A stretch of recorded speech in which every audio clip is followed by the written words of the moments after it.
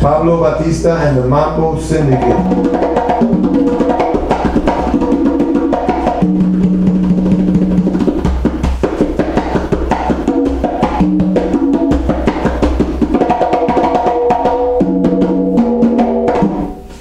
Came to Philadelphia and studied at Temple.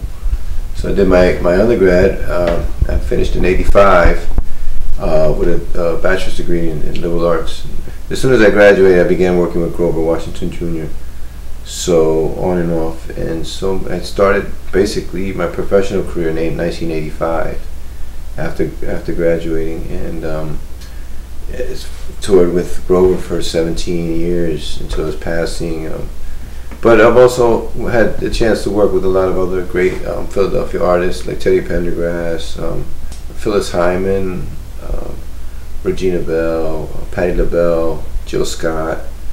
I started working with Alicia Keys, so then that lasted for about 13 years, which we did everything, toured all over the world, all around the world many times, and played the World Cup, which was really amazing. In South Africa, and a lot of TV shows, a lot of award ceremonies and things, but always had my own orchestra. I have a 11-piece salsa band. We play salsa dura, and I'm the leader, so it's kind of like driven from my perspective, the conga player. We've had a little buzz in Philadelphia, and somehow we were nominated in the running to perform for the Pope, and I got a phone call that we were chosen, Mambo Syndicate. So here we are, a week before my birthday, September 26th is when he comes in, and that's when we're scheduled to perform. I was born with Nile disease, RP, retinitis pigmentosa. So I was a kid and I knew I had it.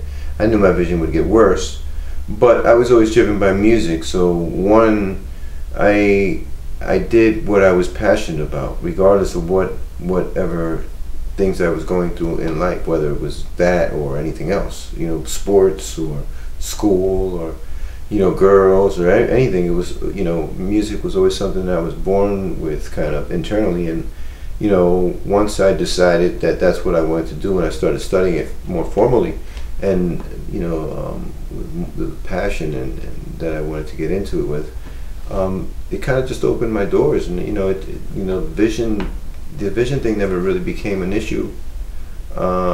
It just makes life a little more difficult here and there, getting around at times. But I have a tech, and I've been around the world nine or so times, 10 times, touring with almost every artist around. So it's never been a real factor in my ability to do music. If anything, it's probably enhanced my hearing, because my hearing is pretty crazy. It's one of the things that I have a sense of hearing I anticipate things before they happen, and it's been one of my gifts, actually. And in terms of music, it's been more positive because of my ability to hear things clear and react to things a lot faster than most. So I think that it's a double-edged sword. 1, 2, 3.